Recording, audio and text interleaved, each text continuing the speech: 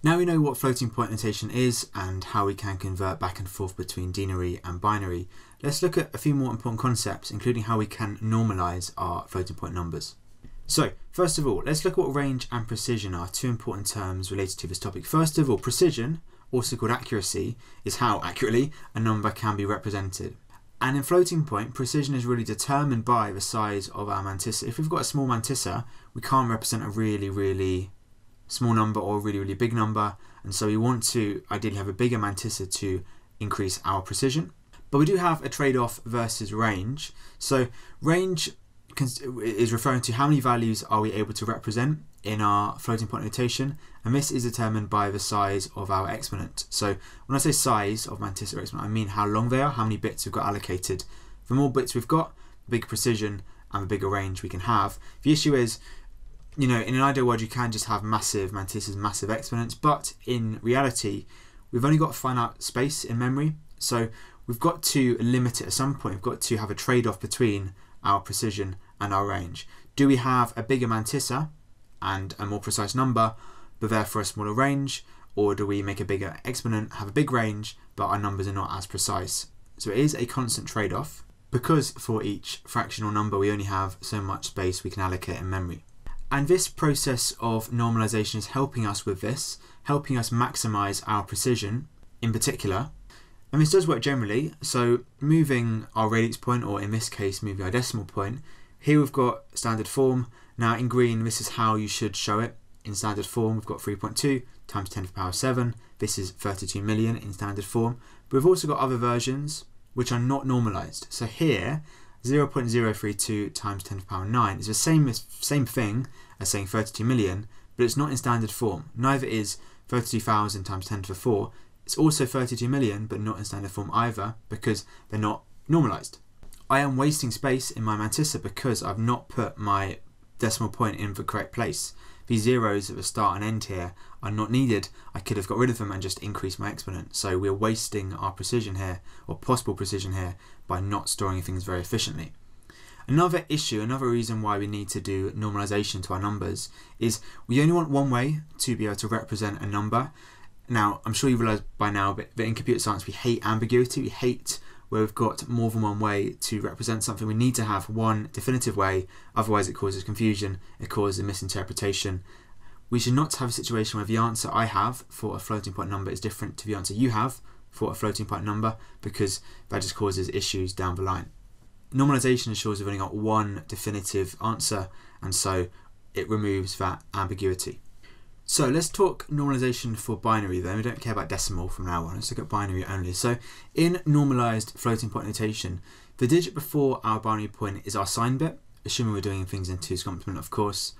And when it's normalised, the digit after our binary point needs to be significant. So I'm sure you've heard of significant digits, which in binary means it's either a 1 if it's a positive number, or a 0 is significant if it's a negative number.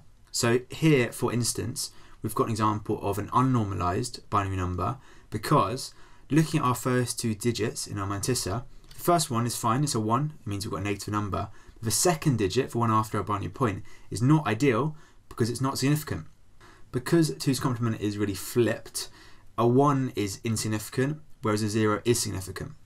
And so a quick way of checking to see if it is normalised or not is if the first two digits match, either in positive or negative, it means our number is not normalised, and so we've got to fix it. Whereas here, another example, this number is normalised because our first two digits are different, so this is perfectly fine. This one on the right is maximising precision, the one on the left is a bit wasteful. So just give you the general rule, we need to fix this by floating our binary point until we reach the 1.0 pattern or the 0.1 pattern, and then we adjust the exponent to reflect this floating, this shift. To give another example of the effect of not normalising a number, here at the bottom we've got this number which is not normalised. The first two digits are the same, therefore it's not maximising precision. Let's say we're limited to 5 bits for our mantissa, and representing like this is wasteful because let's say our actual number is meant to be 0.001011. Those last two ones are effectively not used if we are limited to only 5 bits in our mantissa. And so having an unnormalised version is really wasteful because I'm having to lop off those two ones when actually I could have used them if I just shifted across and fixed it to become normalised. So we often lose precision because of space restrictions, which is not really our fault, it's just a fact of life. We've only got so much memory space, but what we can control is how efficiently we are storing our values, and normalisation is making things efficient. Right, so let's look at how we can actually go about normalising a couple of examples here of unnormalised floating point numbers. The first one here is equivalent to the denary number 6. Remember, you can still have non-decimal numbers in floating point, but here we can see it's not normalised because my first 2 digits are the same, 2 zeros. So I need to do the following to normalise it. First of all, I must leave my sign bit intact. I can't make a mistake, I can't change that 0 to a 1. I've got to be really careful to keep it intact. But I'm looking to perform a shift until I end up with the first 2 digits being different. So I want it to be normalised. So really I'm looking for, whereas the first case, moving left to right, sorry, I've got a 0 followed by a 1. So really the first instance is here. So I want to try and move my binary point just 1 space. I'm really shifting my number.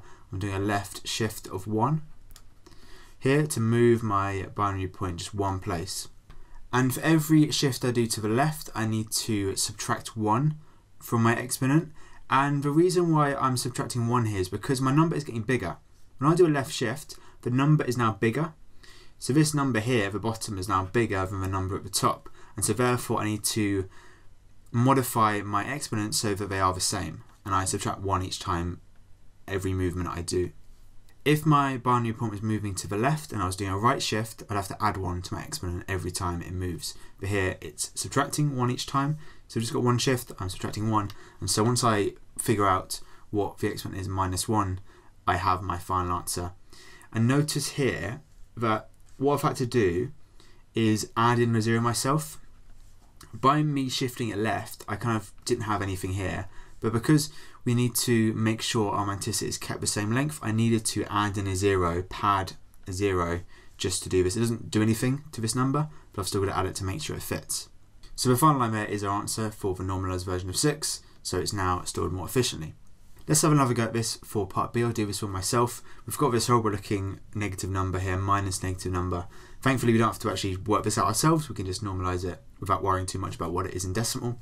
So here it's not normalised, right? I've got 2 1s back to back, so I'm looking for, like before, I'm looking for where is the first case where I have the 1.0 pattern, which is over here, right? So I'm looking to put my binary point between the 1 and the 0 here, because none of these would allow me to have a normalised number.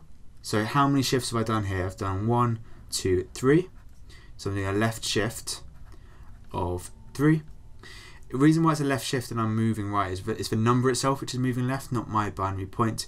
So binary point is moving right, but it's a left shift here. So if I write up this number again, I can ignore these 1s now because they add nothing to my number, they're not significant. I can do 1.0100 is now my mantissa. And the point being, my number has got bigger when I've moved it across like this, and that's why I need to subtract 3 from my exponent to make sure it's balanced. So initially, 1101 was what in decimal, this is -3, it's 2's complement, remember? And I want it to become -6, because I want to do -3, So -6 is going to be 1010 is -6. So my exponent is now going to be 1010. So it's this times by 2 to the power of 1010. So the only issue here before I'm finished is just to add in my zeros I lost. So I've lost, I needed 1, 2, 3, 4, 5, 6, 7, 8 digits of my mantissa. Now I've got 5. I need to add in 3 more. I just add in these zeros at the end.